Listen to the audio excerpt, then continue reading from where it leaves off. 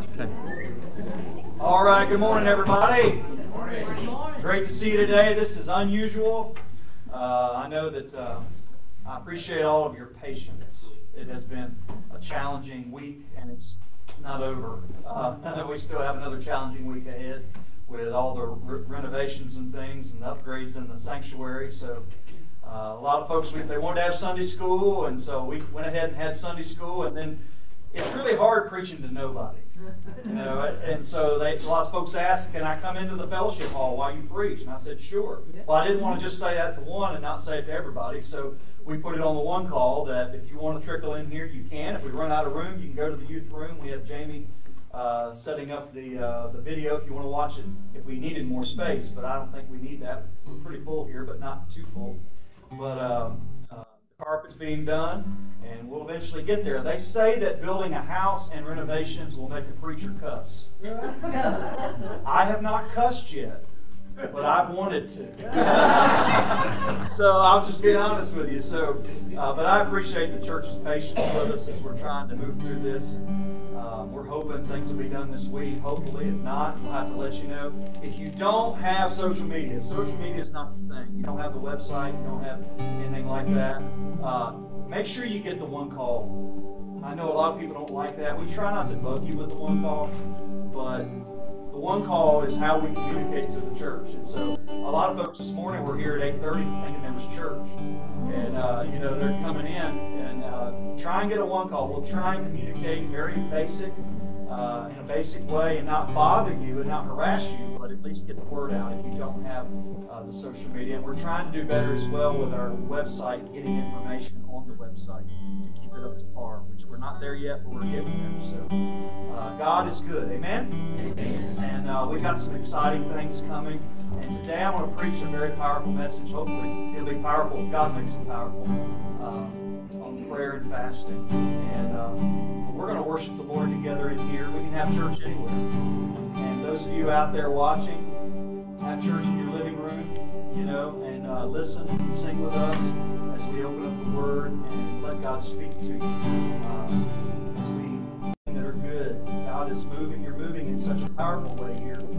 And Lord, I pray, I thank you for the patience of our folks. Growing pains are challenging, and as we move forward, Lord, I pray that you'll continue to bless and continue to reach. I thank you for the visitors that are here today. Lord, you brought them here. There are many who are here, some new folks I've met this morning. It is such a blessing to have them. All the visitors you can bring into our campus. Lord, I just pray, I pray that today will be a blessed day for them, that you'll speak to them. And Lord, I pray also for those in our congregation that are sick, who are battling illnesses and many different things. Many who are battling unspoken requests and heavy things, Lord, in their heart. I pray, Lord, today you'll speak to them in a powerful way. Lord, we thank you for Jordan and Wendy who are here this morning, leading us in worship. We pray, Lord, specifically you'll help them find a house in this community somewhere where they can live and start their life. Lord, I know that's a heavy burden. Lord, I just pray specifically today that you will open up a place, the place you want them to have. It may not be exactly what they're looking for, but it may be the place where you want to start. And Lord, I pray that you will guide that process. And Lord, give us your vision. Give us your path. Make it clear. In Jesus' name we pray. Amen. Amen.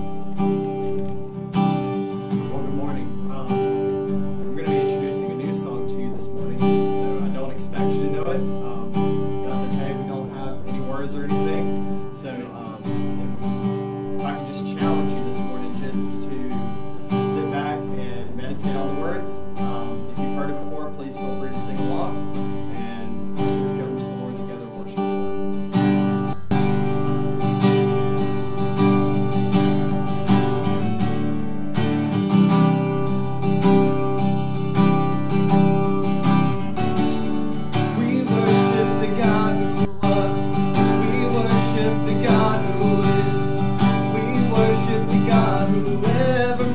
Will be. He opened the prison door.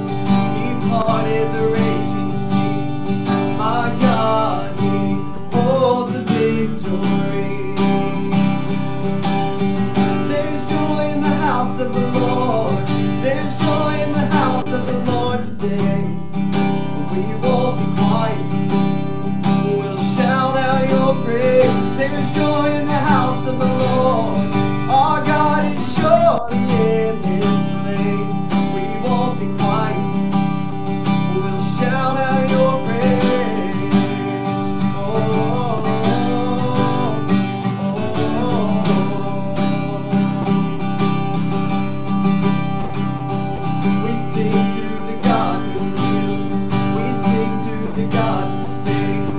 We sing to the God who always makes a way. Oh, 'cause he hung up on that cross and he rose up from that grave. My God, still rolling stones away. There's joy in the house of the Lord. There's joy in the house of the Lord today. We won't be quiet.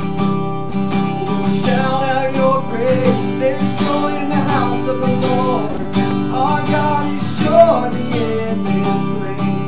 We won't be quiet. We'll shout out your praise.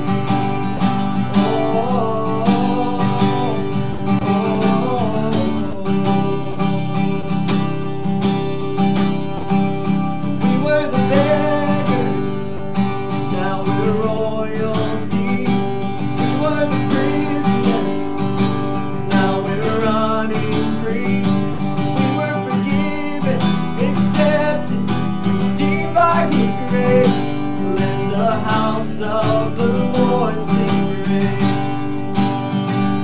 We were the beggars, now we're royalty. We were the prisoners, now we're running free. We are forgiven, accepted, redeemed by His grace. Let the house of the Lord sing praise. There's joy in the house of the Lord. There's joy in the house of the Lord today. We won't be quiet. We'll shout out your praise. There's joy in the house of the Lord. Our God is surely in this place. We won't be quiet. We'll shout out your praise.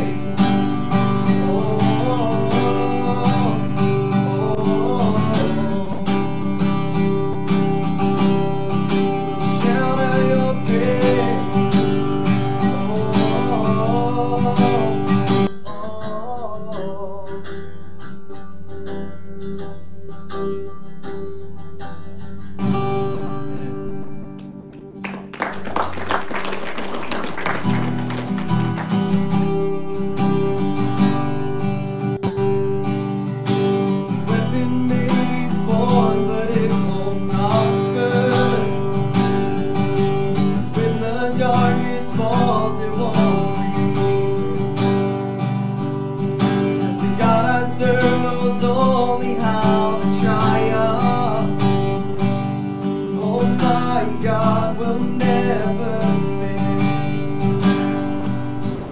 Oh my God will never fail. I'm gonna see a victory. I'm gonna see a victory. For the battle belongs to the Lord. Oh, I'm gonna see a victory. I'm gonna see a victory.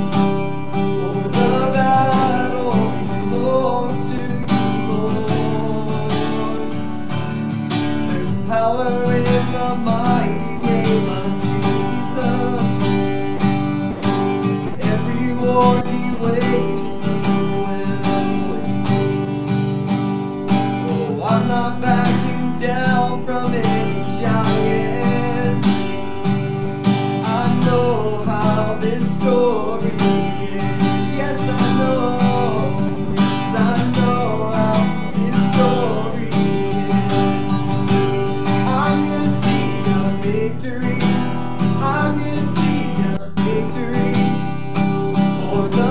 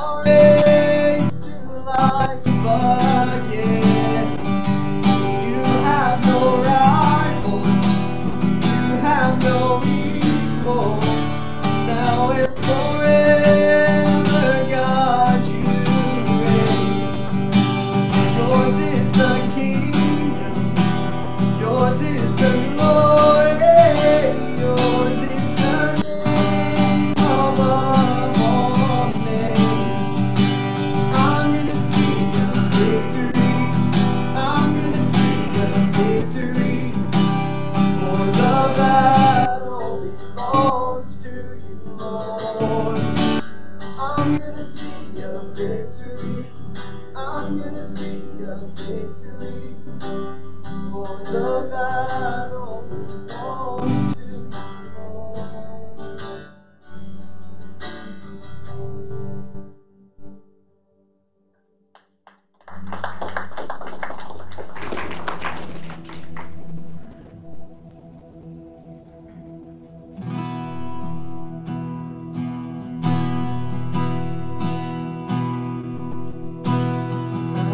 As the deer panted for the water, so my soul longeth after thee.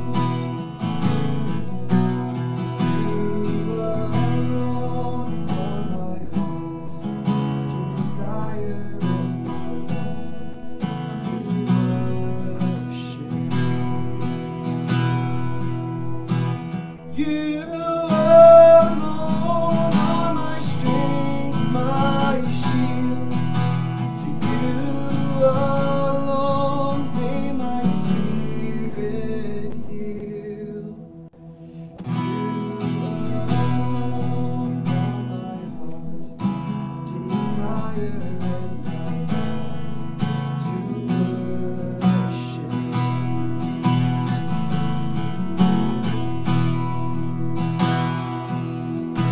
Sing this out, you're my friend.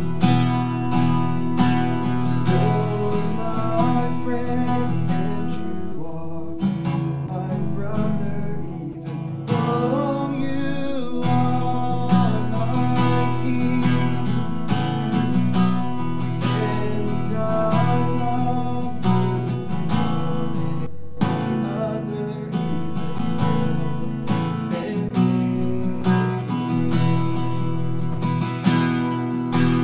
you alone are my strength, my shield. To you alone may my spirit yield. You alone are my heart's desire, and I long to worship. And I long to worship.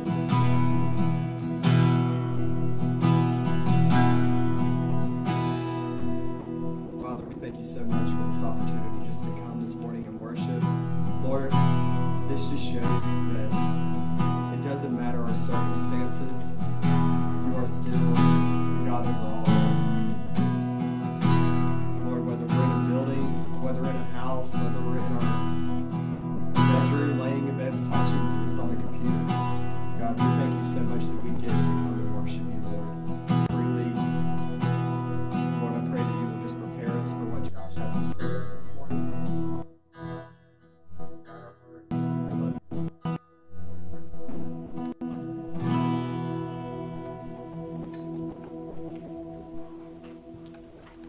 All right, turning your Bibles to Daniel chapter 9. Daniel chapter 9.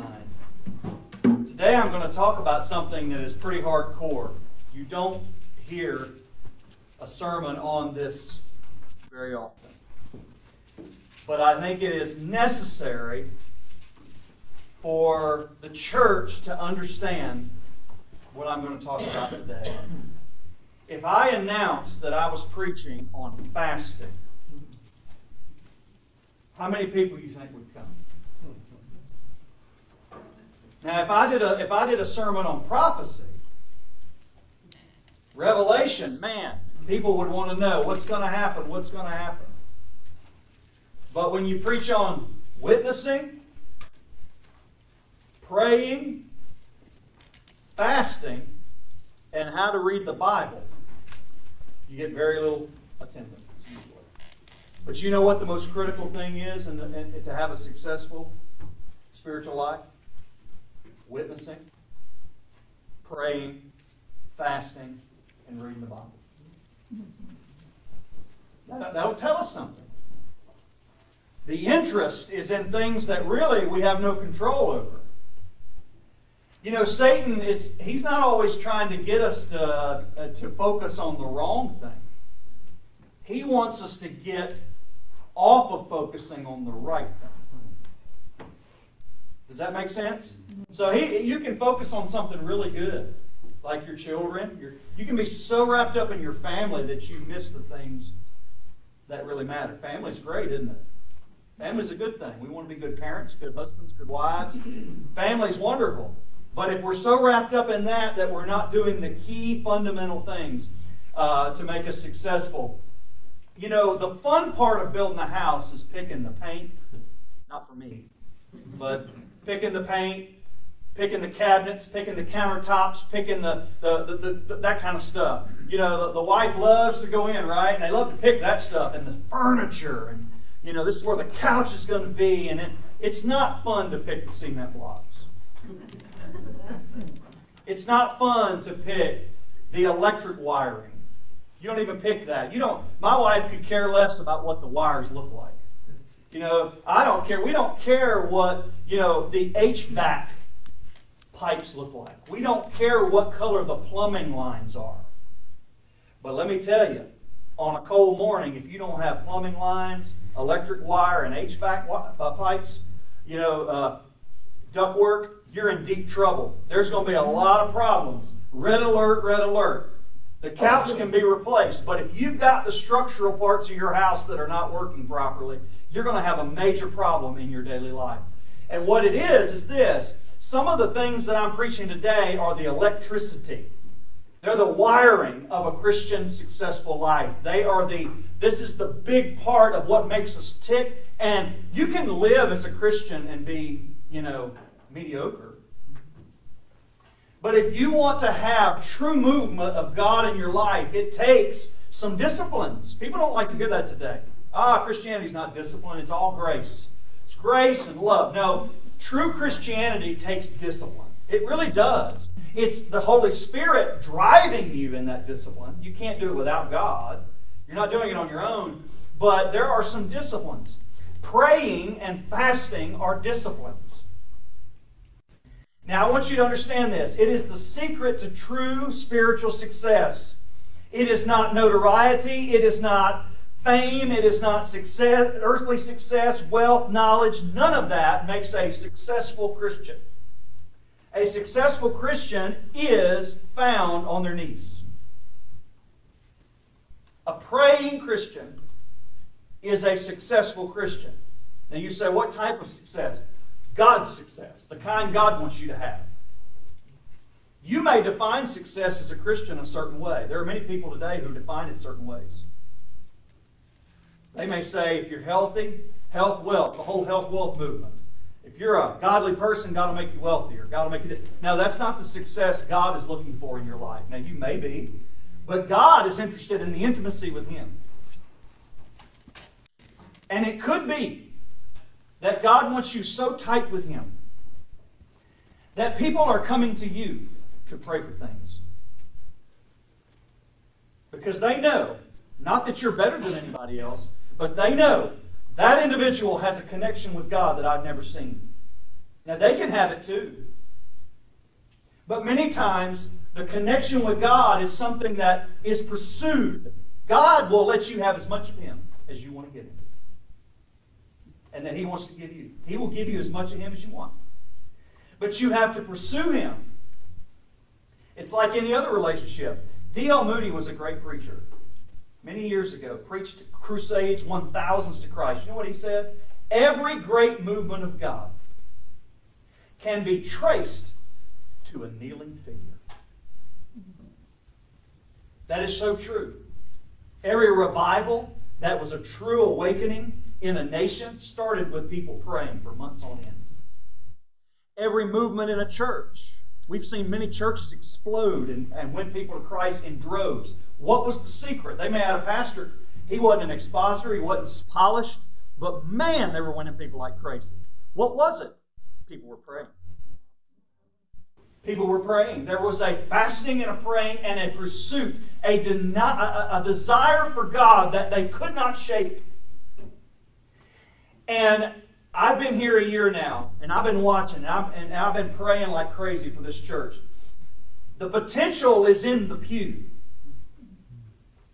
We have the potential. The people are there. We've got the young bodies, the old bodies, the bodies. We got every age from top to bottom. We got it all. We got people with skills all over. But that is not. There are a lot of churches with potential in pews. What makes a church different and what makes God move in it is the people that are there are so desperate for God that they are willing to put aside all earthly desires to pursue God. And when God sees that, He pours Himself out on those people. And when that happens, you see true success. The success that God is looking for in a person's life. R.A. Torrey said, prayer is the key that unlocks all the storehouses of God's infinite grace and power. Prayer is the key that opens the door. Before I even start, do what I have had to do when I prepared this. How is your prayer life? What do you pray for? Is it a bona fide Santa Claus list? And everything on it is somewhat material in nature. And I think many times, I was this way. I shared this with our small group Friday night. I said, my prayers were awful growing up. I said, if I go back and look at some of the things I prayed for, it was so silly. I look back now and go, God, you had to be in heaven going, I'm glad you asked. I love you, but is that all you want? Is that all you want from me? You want to have a good day? You know, Lord, give me a good day. Lord, help people not to be mean today. Help my teacher to be nice to me. Help my boss to be in a good mood. Help me. You know, do we pray that? Lord, help me to have this happen. It's all about me, me, me, me, me. Lord, help this to go good for me. Help me to pass this test. I used to love the professor that stood up in my seminary and he said this, Lord, we're going to pray for the test. He'd say, Lord, I pray these people, you give them what they deserve. In other words, what they prepared for, you give them what they deserve. If they studied hard, I pray they pass. If they didn't study, I pray you fail them miserably so they'll learn that they need to pursue the studies that I give them. And buddy, that'll shake you before you start. But you know, every great man of God and woman in the Bible, the secret to who they were was prayer and fasting. Now, we hear a lot of sermons about prayer. Fasting is something a little more intense that I want to share with you. Enoch walked with God every day. He was intensely communicating with God. God just took him. Moses, it says, in Exodus chapter 34, verse 28, said that before God gave him the law, he fasted for 40 days. Think about that. Now, we know the human body can live 40 days without food. Not every human body. But we know that Moses did. In other words, think about that. That's just one verse. Now think about that verse. Moses fasted 40 days before God gave him the Ten Commandments. How did he feel that day when God finally gave him the law? Probably crummy. I mean, think about it. He probably felt awful physically. But that's when the Ten Commandments was given to God, or given to Moses. God gave the law to man after 40 days of fasting. Now, some people can't do that physically. But the law came through fasting. David, in 2 Samuel chapter 12, when his child was dead, or he had not heard if his newborn baby was going to die or not. It was sick. It was struggling. It said David fasted.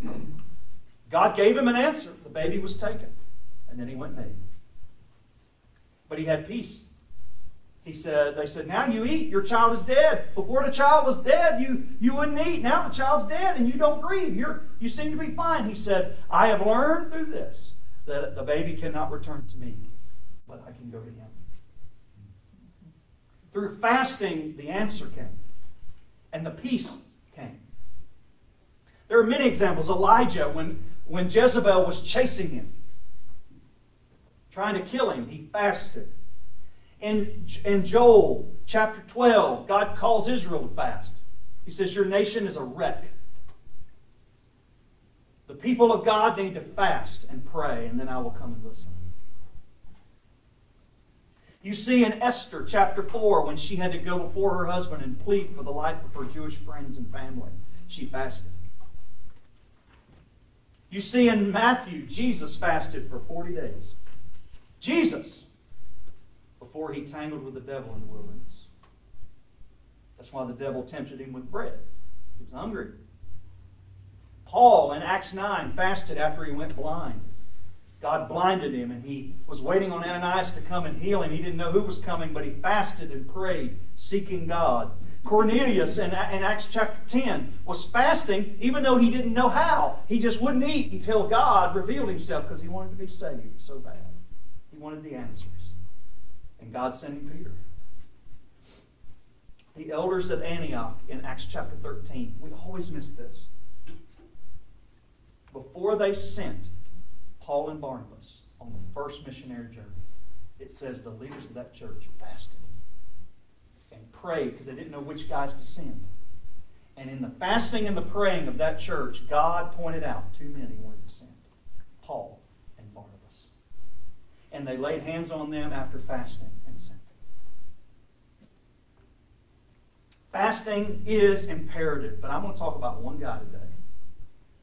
This chapter, there's two chapters, several chapters here, chapter 9, 10, 11. Most people skip them because they're really difficult to read, because it's apocalyptic literature. It's a vision that God gives to Daniel, showing him the end times. It's a great service, it's a great chapter because it gives us a lot of, it's really like Revelation stuff. But most people read it to get prophecy. But what we miss about Daniel 9 and 10 is all of those visions came because one man was fasting. Fasting. People say, God don't talk to me. I wish God would talk to me like he talked to Abraham, like he talked to Daniel, like he talked to... Then I'll say, okay, when was the last time you fasted 3 weeks? Because Daniel fasted 3 weeks before God talked to him. 3 weeks. And here we see an example of true fasting. Beginning in verse 1, it says, in the year of Darius the son of Ahasuerus of the seed of the Medes, which was made king over all the realm of the Chaldeans. In the first year of his reign, I, Daniel, understood by books, this is very important, the number of years, whereof the word of the Lord came to Jeremiah the prophet, that he should accomplish 70 years in the desolation of Jerusalem. Now I'll make all this all make sense in a minute. And I set my face unto the Lord God, to seek by prayer and supplication with fasting and sackcloth and ashes. And I prayed unto the Lord my God, and I made my confession and said, O Lord, great and dreadful God, keeping the covenant and mercy to them that love him, to them that keep his commandments. We have sinned and have committed iniquity and have done wickedly and have rebelled, even by departing from your precepts and your judgments. Neither have we hearkened unto your servants the prophets, which spoke in your name to our kings and our princes and our fathers, to all the people of the land. O Lord, righteousness belongs unto you, but unto us confusion of faces. And at this day the men of Judah, the inhabitants of Jerusalem, and all of Israel that are near and that are far off, through the countries whither thou hast driven them because of their trespasses, that they have trespassed against you. O Lord, to us belongeth confusion of face, to our kings and our princes and to our fathers, because we have sinned against you. To the Lord our God belongeth mercy and forgiveness, though we have rebelled against him. Neither have we obeyed your voice, the voice of the Lord, to walk in his laws, which he has set before us by his servants, the prophets. Father God, I pray today that we will learn how to pursue you in a deep way. In Jesus' name, amen. Now here's the context. Israel, years before, were a great nation. They worshiped God. But God told them, if you turn from them, I'll take the country from you. Your enemies will come in and conquer you. And God told Israel that on the seventh year, they'd have 6 years that they would plant their crops. And on the seventh year, they'd take a year off. Wouldn't that be great? You work 6 years, and 1 year you just travel, just take it off. That's what God wanted Israel to do. They called it the year of Jubilee. He said, I want that ground to rest. I don't want it to be messed with. Let it replenish. There was really an agricultural reason, because the ground produces more when you let it lay. And so he said, I want you to take 6 years and work it, and on the seventh year, I want you to let it lay. And so, but Israel, as they moved away from God, they started working that seventh year. And they started cultivating that ground, and they started hiring people to come and cultivate. They started disobeying God, and they didn't think nothing of it. And for many, many, many, many years, 490 years to be exact, they disobeyed that law. Among other things, they began to worship idols. They turned from God. They went away. And finally, God sent the Babylonians in. They conquered Jerusalem, leveled the city, took all these people prisoner, took them out. And God told them in Jeremiah chapter, it was like 25, God told them in Jeremiah the prophet got up when all this was happening. And he said, here's what's going to happen. God's going to put you in captivity for 70 years.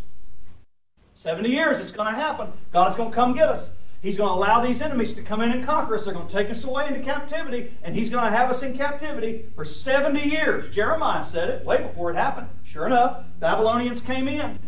70 years. 490 years. How many years did they disobey God? Every seventh year. 409 was 7 times 7. 49, okay. It was actually, they were in captivity 70 years. So all those years that they disobeyed, God took them back. So if you do the math on that, all the years they disobeyed, and then they were in captivity 70 years, they had 70 years missing of disobedience. God took those years back. He put them in captivity. But that's just giving you the setting. But Daniel is an old man. And he's been in captivity going on 70 years. And he knows the books. And he is burdened because he knows Jerusalem is in ruins. Israel is scattered. The Jews are scattered all over the world. God made a promise years ago that He would bring Israel back, and it doesn't look in any way, shape, or form like it's going to happen. Jerusalem's still in ruins. They're still in captivity. There's no light at the end of the tunnel. And Daniel is burdened because it looks like God is not going to answer. And God's not going to keep His promise. And so he goes to God. And that's the first how-to of prayer and fasting. Fast and pray for a specific reason. You say, Pastor, when should I fast? When something is burdening you so heavily that only God can give you peace. You say, Pastor, like what? Let's say your marriage is struggling. Let's say you have a wayward child. Let's say your physical health is bothering. Let's say the nation. You watch the news and it's just heavy on your heart. Let's say your church. You're worried about your church. Let's say you're burdened about your vision for your life. Let's say you're burdened about your children. Whatever it may be. Something in here and in your spiritual life is on your mind and it's weighing heavily on you. When you fast for a specific reason. I fasted before I came here. And a lot of the fasting was, am I supposed to go to Honey and Bath? That was the prayer. I didn't pray anything else. I didn't pray, Lord, give me other churches that may be in this equation. There were none. But, give me, show me, I didn't pray for a bunch of things. I didn't have a prayer list I fasted about. One thing. One thing. You may be fasting for the salvation of a friend, a loved one. You may be fasting because you just want to know God more. And you just say, Lord God, I want to know you more. Show yourself to me mightily. You're fasting to pursue God and nothing else. But don't make it complicated. What is it that you need to fast about in your own personal life? If there's something there that you're pursuing, Lord, what is your purpose for me? Maybe you're a young person and you're out there and you're saying, I want my purpose. Where do you want me to go to college, Lord? I'm dating this young lady or this young man. We've been dating for 2 years. He seems like the right person, but sometimes I doubt if he is or she is this the person? Usually if you have to fast about it, it's usually not good. But if you're at a point where you know, hey, Lord, is this the right person? You may want to fast about that. You don't tell anybody. It's not something you parade around. Jesus said, don't parade around your fasting. Don't go tell anybody. It's between you and God alone. But you keep it specific. Specific reason. We pray and fast for a specific reason. And all of godly people who pursue God, there are times in their life where they have to pray for specific things and they fast for specific things. Daniel wanted an answer. Therefore he prayed. And he said, what was his request? Lord, when is Israel going back to where it started? When are you going to restore Jerusalem? When are you going to take our people back? Why was that a big deal? It sounded like a political, Lord, who's going to win the election kind of question. But it really wasn't. Because he knew God, the preservation of God's kingdom hinged on Jerusalem and Israel being reestablished. Daniel knew that. And so he's saying, in essence, Lord, are you going to do what you promised to Abraham? Are you going to do what you promised to Isaac and Jacob? Lord, this is a promise. We're trusting in this thing, and it don't look good right now. I'm living in Babylonian territory. My Jewish brothers and sisters are scattered everywhere. It looks like you have forgotten us. Lord, where are you? And it said he fasted for weeks. If you read in Daniel chapter 10, he fasted again. It says for 21 days before God showed up to talk to him. 21 days. He was so physically weak. When the angels and Jesus finally showed up to talk to him, he fainted. Which I think I would faint anyway. In the presence of God. But it said that the angels had to stand him up and help him breathe. He was so physically drained from giving God his whole energy, everything he had, that he could not even stand up straight.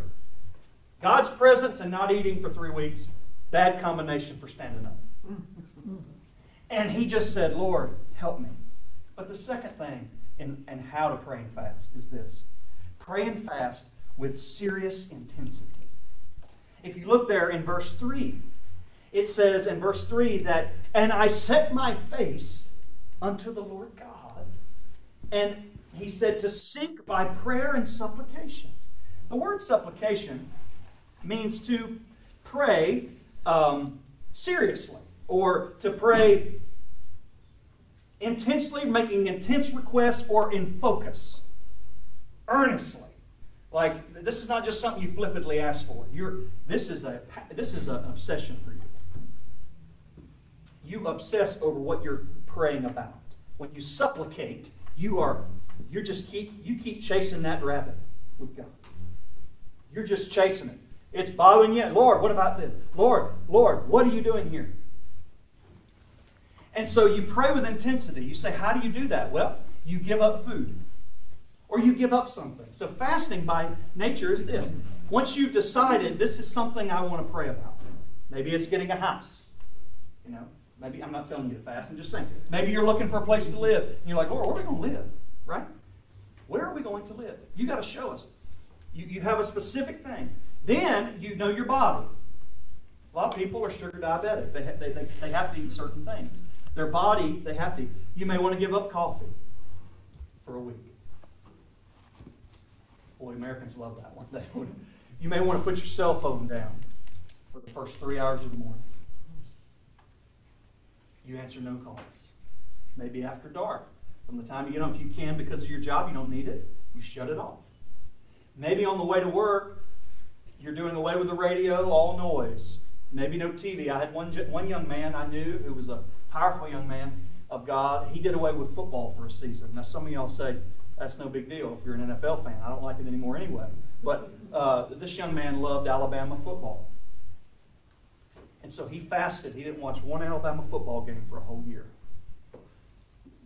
And to people up north, that's no big deal. But down here, folks, you do away with Clemson football or South Carolina football, or you do away with football for a year just because during that time you would normally watch a game, you're going to go get alone with God. You say, that's just religion. No, that tells God and you what's important to you.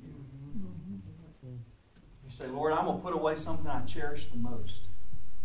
Even though it's just a game, but it's something that occupies your life. You say, I'm going to put this aside. Some married couples abstain from physical relations for a month just to pray about certain things. They do it together. Pray about a child or something. Some do away with food from breakfast to lunch. I have asked this church on many occasions, on Wednesday mornings, from breakfast to lunch, don't eat.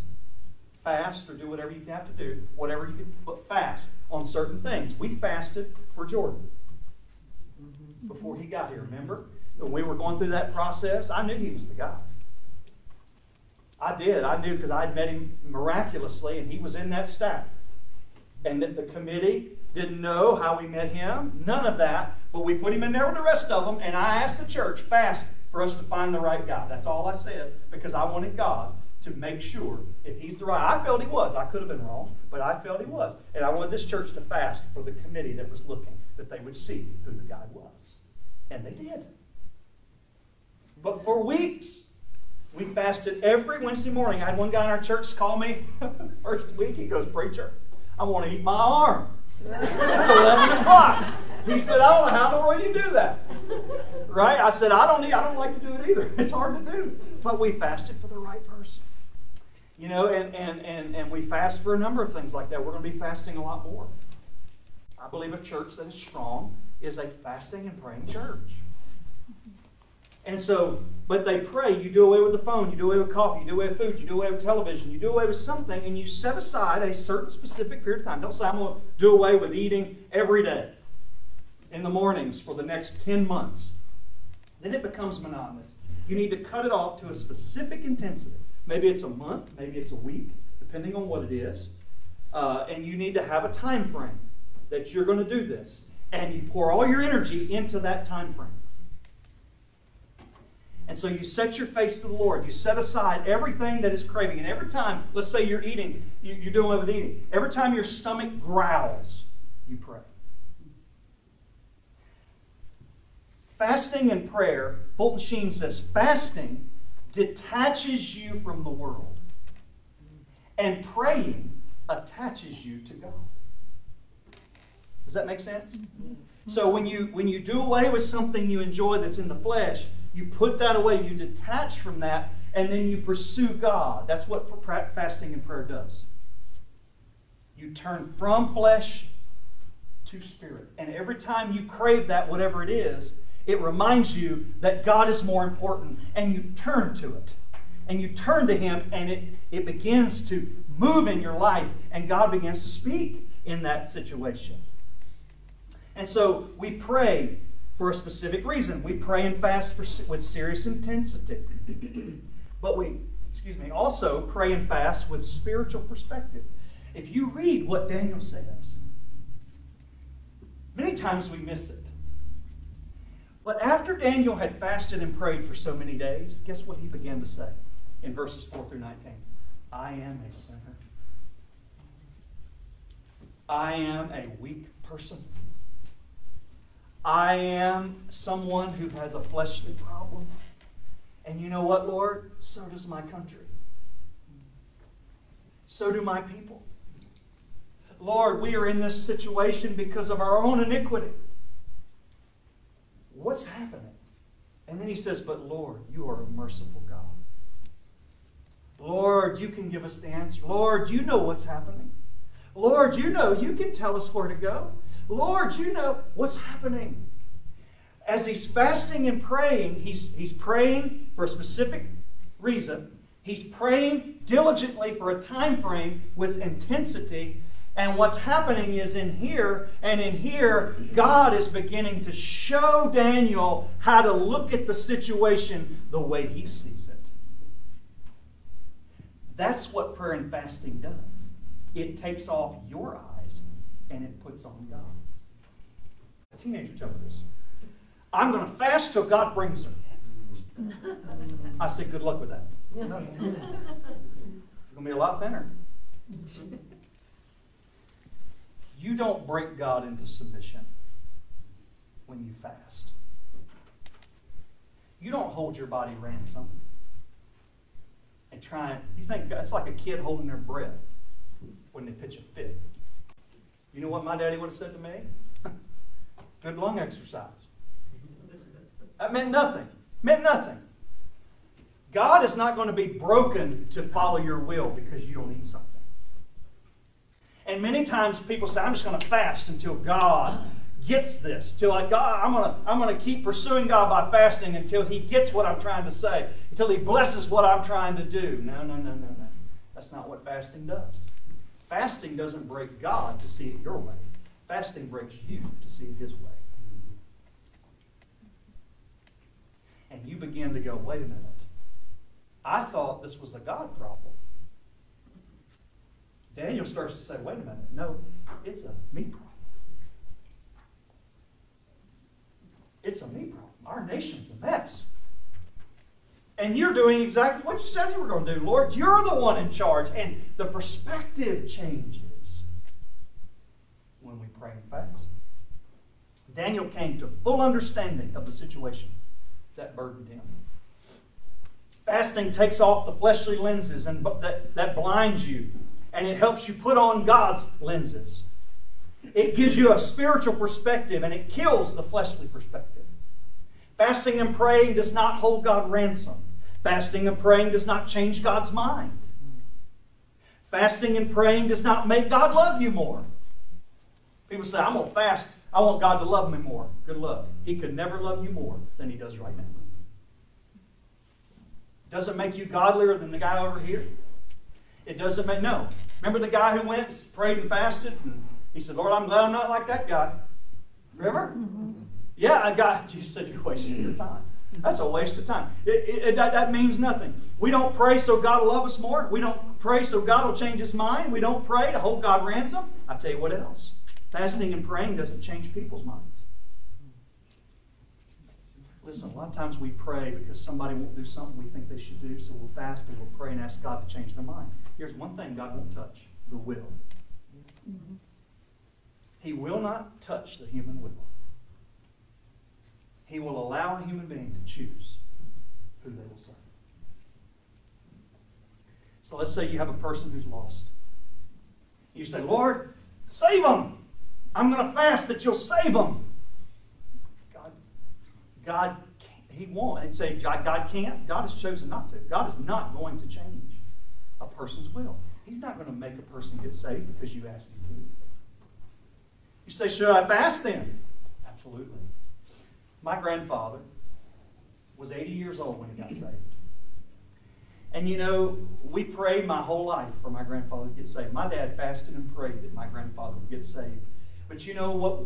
I remember as a young boy what the prayers were like. Lord, save him. Lord, save him. But as we got older, guess what the prayers were?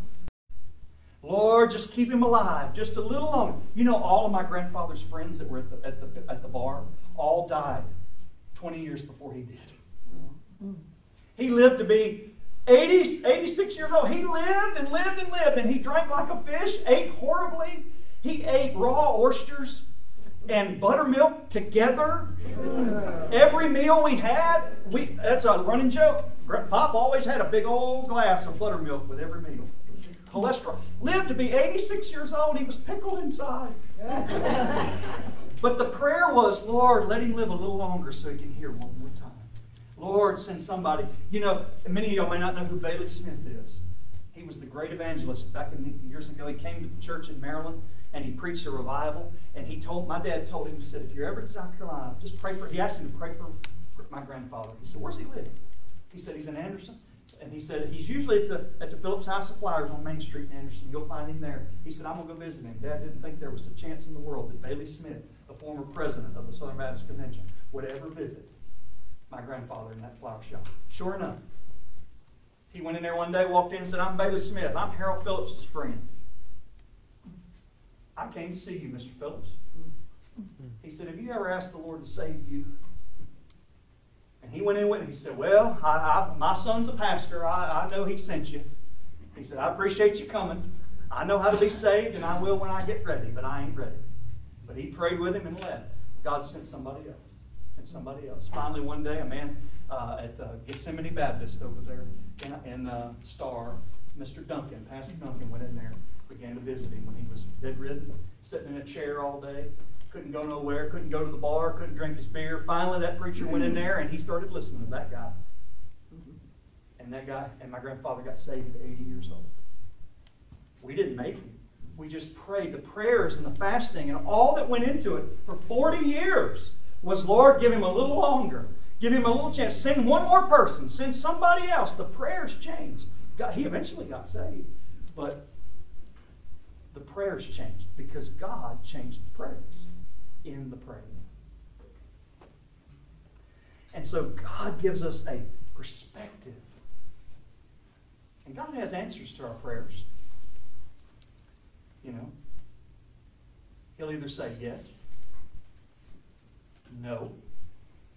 You know, there's some things God needs to be Dr. No for some of the things that we ask for. God will say, you just think you want that. You do not want that. Lord, give me that job. I want that promotion. You don't want that promotion. You don't want. You just think you want that promotion. Lord, give me this house. You don't want that house. It's got a bad septic. I know it looks pretty, but you don't want what's underneath. Right? All right.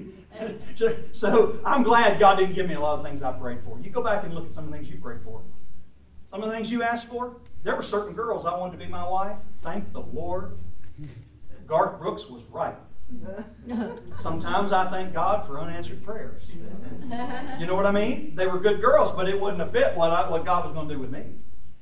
God brought the right person at the right time, in His time. And so God knows. But we pray also, lastly, with a solemn expectation. Daniel prayed with expectation that God would answer his prayer. God's going to tell me. I'm going to learn. I may not get the answer I want, but I'm going to get God to answer. God's going to answer me. And his answer came. God eventually came in verse 20. And he told him. He sent Gabriel. He said, man, I wish God would send Gabriel to me. You know, sometimes God can do it however He wants, but He speaks through His Word mainly, and His Holy Spirit. He speaks in other ways. But God gave him an answer. And He told him, you're right, Daniel, the Scripture is correct. We're getting close. And the days are coming. And then not only is this going to happen, Israel's going to be built back, but one day the Messiah is going to come. And He gives him a descriptive description of Jesus coming and riding into Jerusalem on a donkey in the latter part of chapter 9. He describes it to the dead, which is incredible. He gives Daniel more than he's asking for. God always does. Give us more than we're bargaining for. Philippians 4:6 says this, be careful for nothing, but in everything, by prayer and supplication with thanksgiving, let your requests be made known unto God. And the peace of God, which passes all understanding, shall keep your heart and your mind through Jesus Christ. E. Stanley Jones says this, prayer is aligning ourselves with the purposes of God. That's what it does. It aligns us with His will, not the other way around. We don't align God to our will in prayer and fasting. We align His will and our will. We get in line with His will. You say, Pastor, what do I need to do? You got something to fast about? You need to fast about it. You need to decide what you want to do away with. How long you're going to do it. And then you need to pray and supplicate with intensity and let God change your mind to His will. You say, Pastor, why did you preach this today? I preach this on purpose. There's a reason I chose this. Because this church is about to tackle some big visionary challenges. And we have to be a congregation that fasts and prays. And we have to be able to fast and pray about specific things. This church will live or die by those that are willing to bow and pray. It will live and die by those who are willing to fast, those who are willing to pursue God with the answer. A few years back, I was on a committee to build a multi-purpose building. It was going to be millions of dollars. Barack Obama had just got elected. We had the real estate bust that same year. All the real estate just tanked. Y'all remember that? We were about to build it was millions of dollars, $2 million at that time. It was like $5 million. And all the deacons and leaders were in absolute panic mode.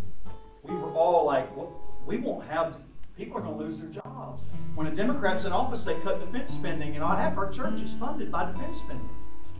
They work at APG, they work at, I don't know what's your political affiliation, but that was the discussion. We knew how things would move based on elections. It's how they had moved in the past. And so there was all this doubt.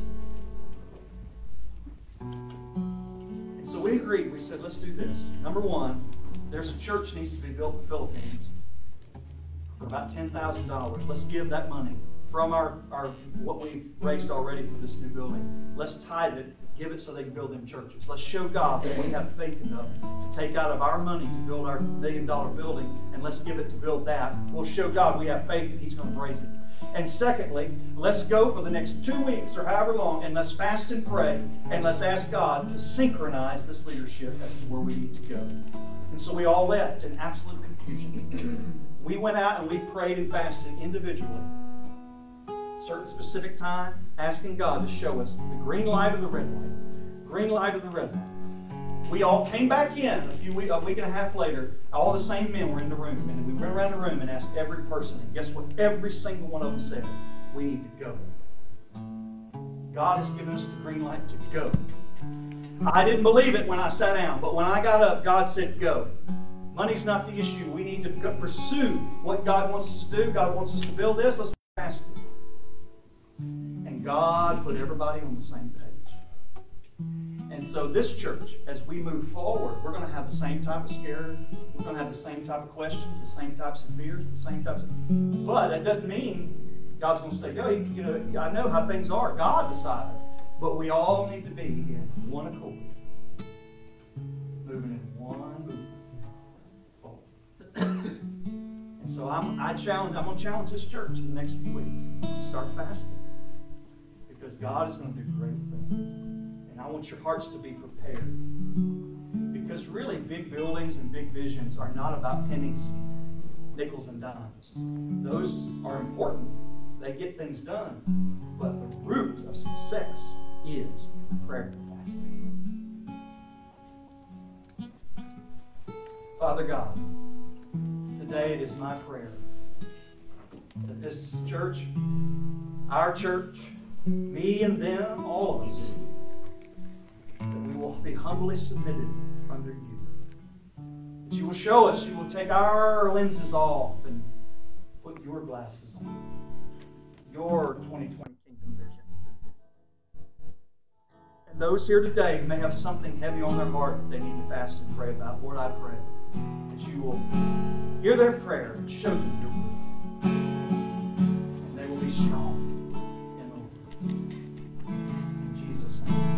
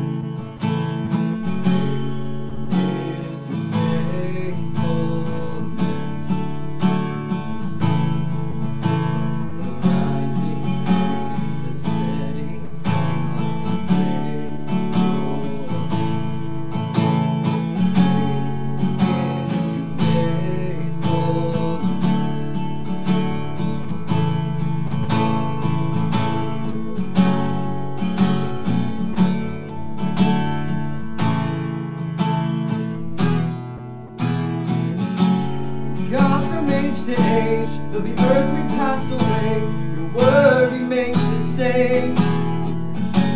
Your history you can prove, there's nothing you can't do. Faithful and true, though the storms may come and the winds may blow, I'll remain steadfast and let my heart burn when you speak a word. It will come to pass. Great is your faithfulness to me. Great is your faithfulness to me. From the rising sun to the setting same, I will praise your name. Great is your faithfulness to me.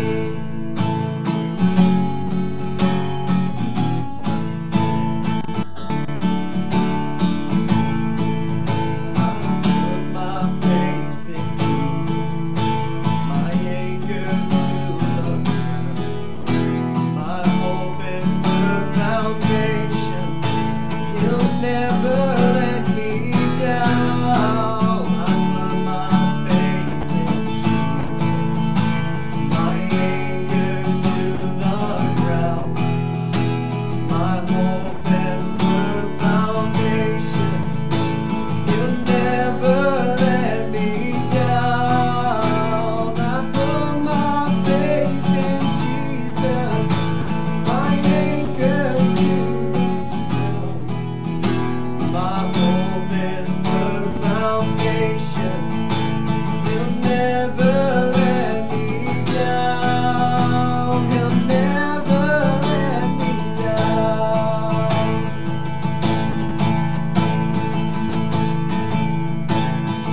Great is your faithfulness to me. Great is your faithfulness to me. From the rising sun to the setting same, I will praise your name. Great is your faithfulness to me.